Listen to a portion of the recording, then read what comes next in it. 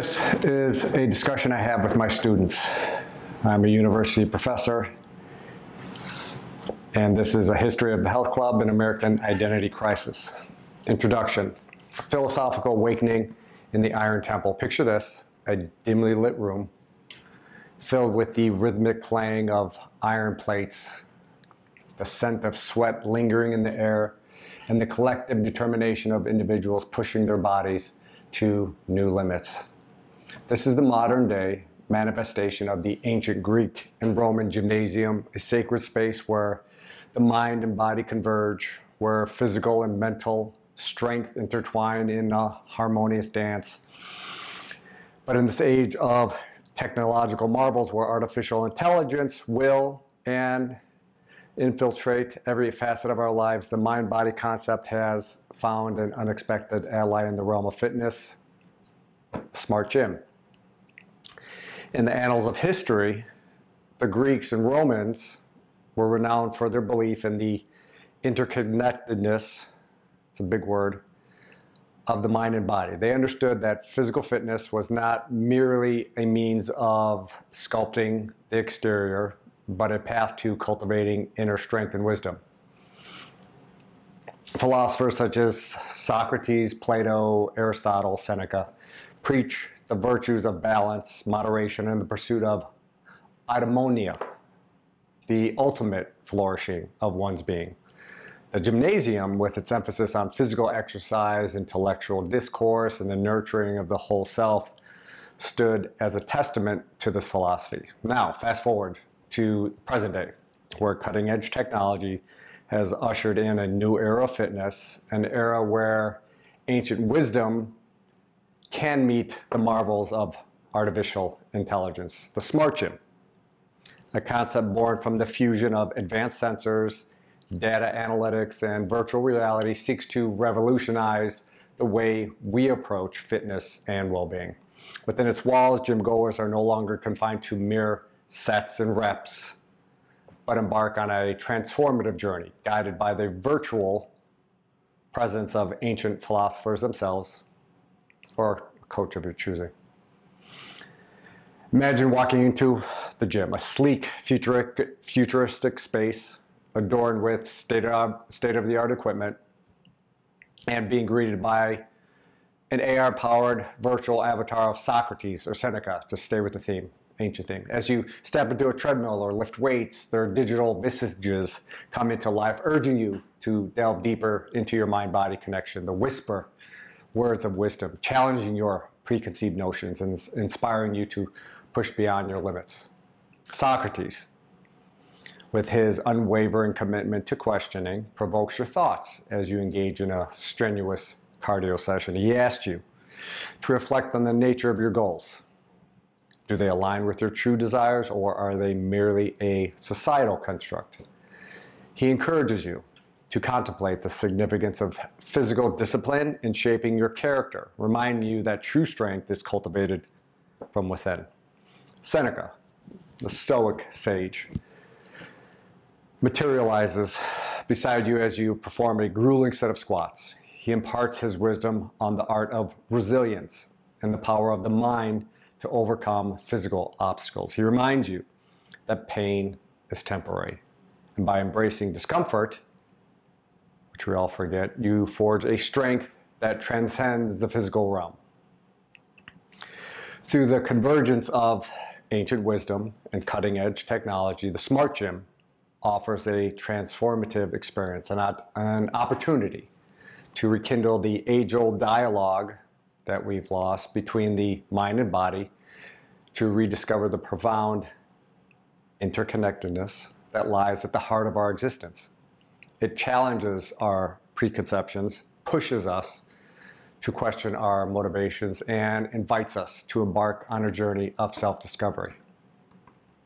As we delve into the fascinating history of the health club and explore the American identity crisis that surrounds it, it is essential to recognize the profound impact that the mind-body concept, revived through the aid of artificial intelligence, has had on the modern fitness landscape. The smart gym, with its virtual philosophers and coaches and immersive experiences is a testament to our enduring quest for self-improvement, our unyielding desire to unlock the true potential that resides within each and every one of us.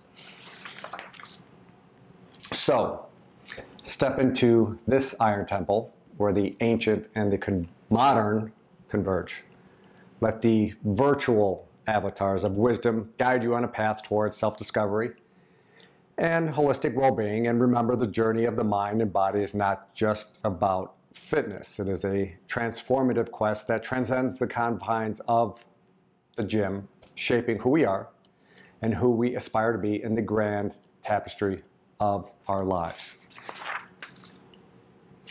The identity crisis. The paradox of American fitness, from invention to inactivity. In this vast realm of American ingenuity and innovation, there exists a peculiar paradox surrounding health clubs and fitness. It is a tale of how a nation pioneered the concept of health clubs, investing time, resources, and remarkable energy into crafting a culture of physical fitness, only to find itself grappling with an alarming irony. Americans, mostly, despite their invention and widespread availability of these fitness havens, are remarkably averse to their own utilization. Now we will unravel the layers of this perplexing conundrum and explore the intricate dynamics that have fostered this paradoxical relationship between America and exercise. The roots of this tale extend deep into the annals of American history, where the seeds of physical fitness were sown. It was in the early 20th century that visionaries set the stage for a revolution in health and fitness. Inspired by their zeal for vitality, they spearheaded a movement that emphasized the transformative power of exercise. Thus, the health club was born, an emblem of ambition and aspiration, promising a pathway to vitality and longevity. Driven by an indomitable spirit, Americans quickly adopted this new ideology of fitness. Across the nation, gleaming gyms adorn the urban landscapes, inviting individuals to partake in transformative experience they had to offer. These spaces were meticulously designed, boasting state-of-the-art equipment, expert trainers, and a community of like-minded individuals, all seeking the elixir of health. The culture of fitness took root, permeating American society and embedding itself deep within the national psyche. And yet, as fitness flourished and health clubs multiplied, a curious divergence emerged between the intention and the action. The paradoxical relationship between America and exercise begins to unfold. Surveys revealed that while Americans professed their unwavering commitment to health, yes, health is good, the majority rarely visited the very establishments they had birthed. An era of lethargy and complacency over the nation, contrasting sharply with the dreams of vitality that had once flourished. To comprehend this paradox, we must delve into the intricacies of the American psyche. In a nation revered for its entrepreneurial spirit, time is a finite and precious resource. The relentless pursuit of success, the demands of a 24/7 economy, the incessant pressure to achieve leave little room for the dedication required to maintain a healthy lifestyle, right? The health club, once a symbol of hope and rejuvenation, now lies abandoned in the face of an endless torrent of obligations. Moreover, this divergence is magnified by the paradoxical nature of choice. America, a land of abundant options, has created a marketplace of fitness possibilities so vast that it overwhelms even the most well-intentioned. Amidst an array of boutique studios, home gym regimens, virtual fitness platforms, the allure of convenience seduces Americans away from the very institutions they once idolized. The gym, now overshadowed by the allure of quick fixes, Ozempic, and easy solutions, struggles to recapture the attention of its own creators. But perhaps the most profound explanation lies within the American psyche's inherent skepticism. The land that birthed the health club is also one that possesses a deep-seated mistrust.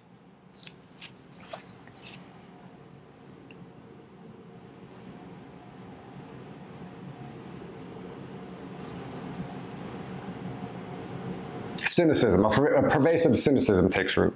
Americans, ever cautious and skeptical, become reluctant to embrace the notion that the health club is the panacea it once appears to be. As we navigate this intricate web of paradoxes, it becomes clear that the solution to America's fitness conundrum lies not in gimmicks or quick fixes, but in a profound shift in cultural norms. To bridge the gap between invention and inactivity, a reimagining of priorities is required, one that values well-being alongside achievement, that prizes health as a fundamental building block of success rather than an afterthought.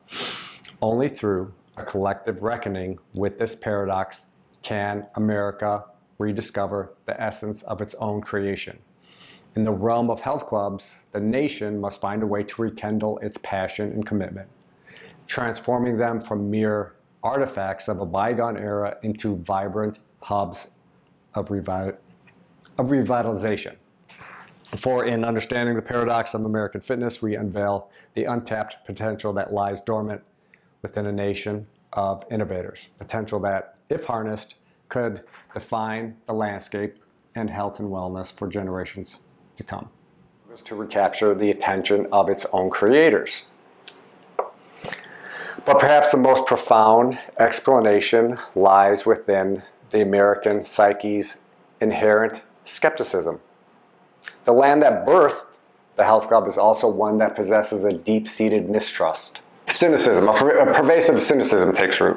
Americans, ever cautious and skeptical, become reluctant to embrace the notion that the health club is the panacea it once appears to be.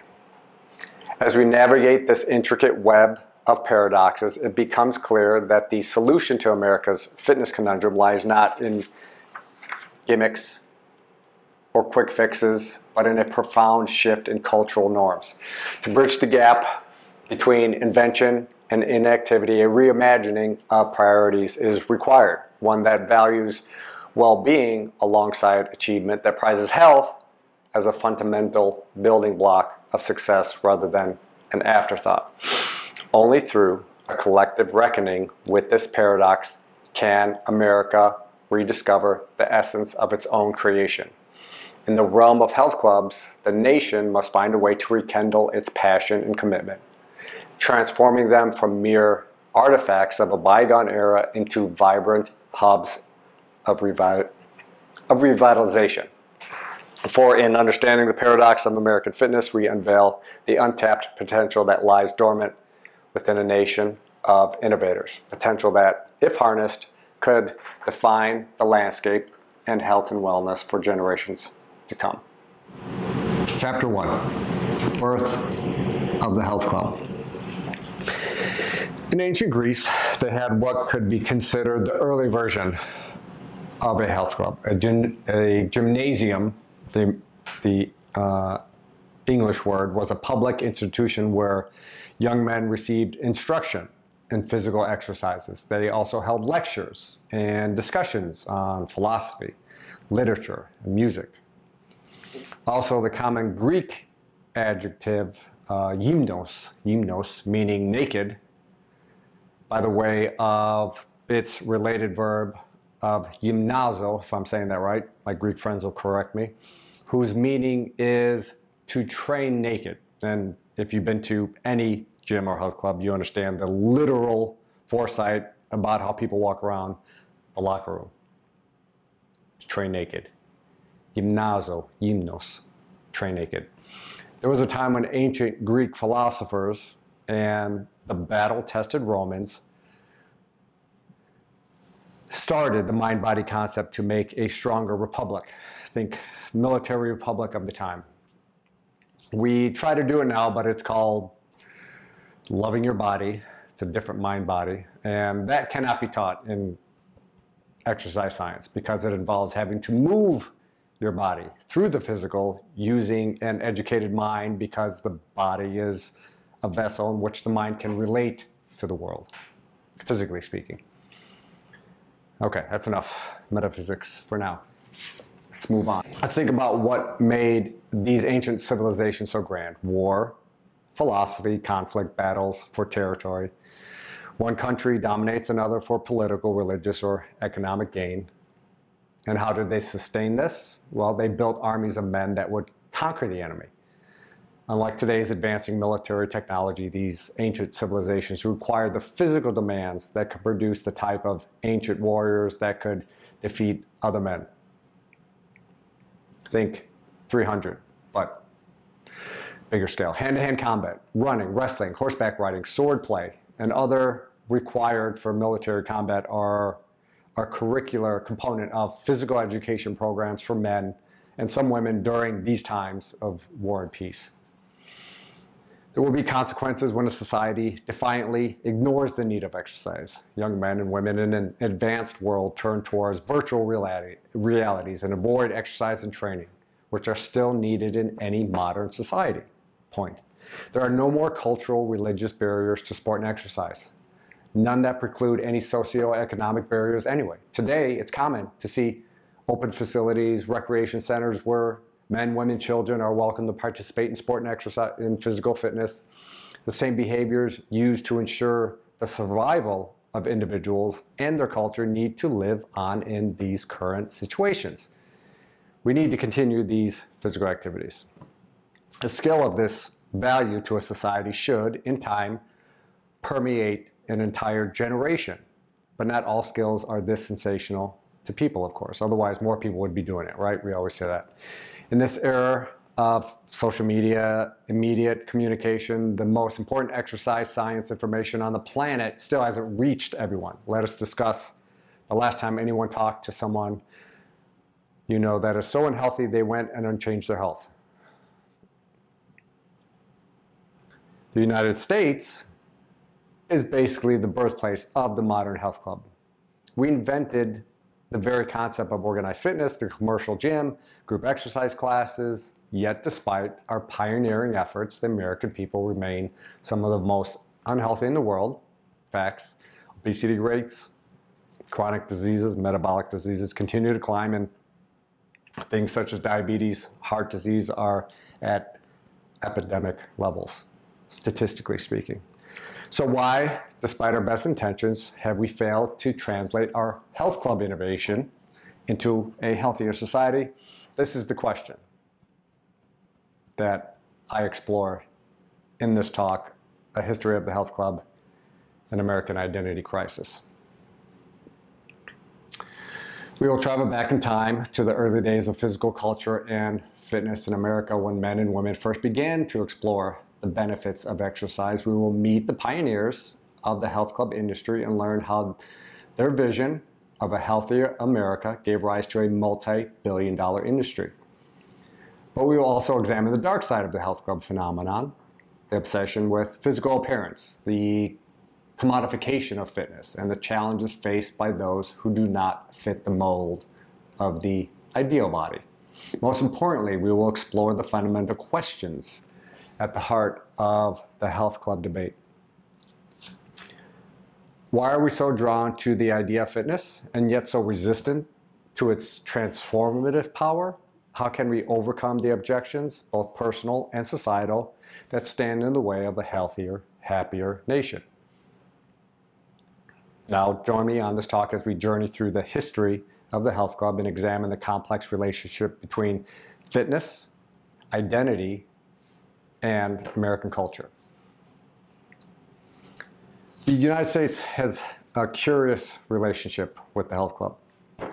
On the one hand, we invented the modern gym, as you know it, as you see it, the classes, commercial industry. We embraced culture with a fervor unmatched by any other nation, and yet, despite these efforts, we remain one of the unhealthiest nations of the world. It's a paradox that has long fascinated me and others in our industry and academia. How is it possible that a nation so obsessed with fitness has failed so spectacularly to translate that obsession into actual health.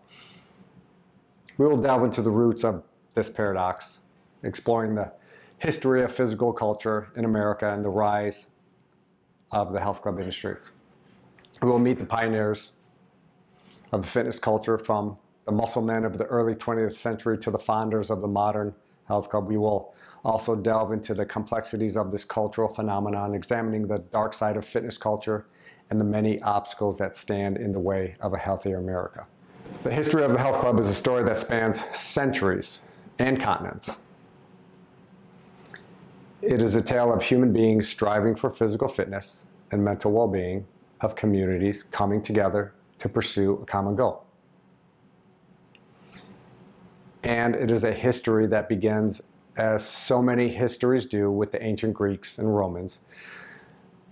The Greeks and Romans valued physical fitness and athleticism above all else. They built sprawling gymnasia that served not only as places to exercise, but also as social and cultural centers. These gymnasia were the birthplace of organized sports, where athletes trained and competed in events that tested their strength, endurance, and agility. Think Olympics.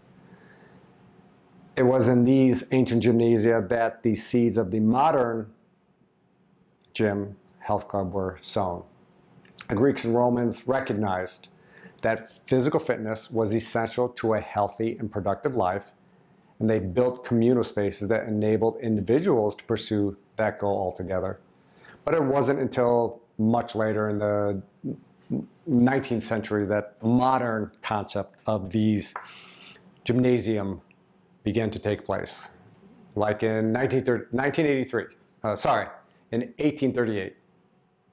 The first public gymnasium in the United States was established in Boston, taking inspiration from the ancient gymnasium or gymnasia.